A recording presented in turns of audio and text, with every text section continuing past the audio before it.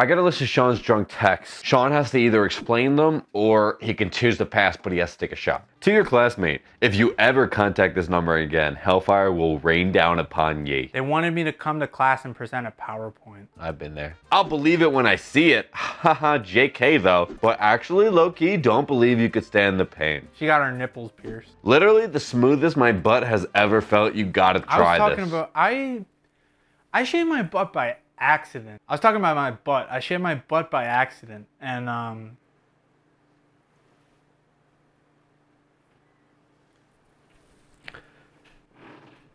why are you taking a shot if you already answered it? yeah, I don't want to explain anymore. To your therapist, why does it have to be me?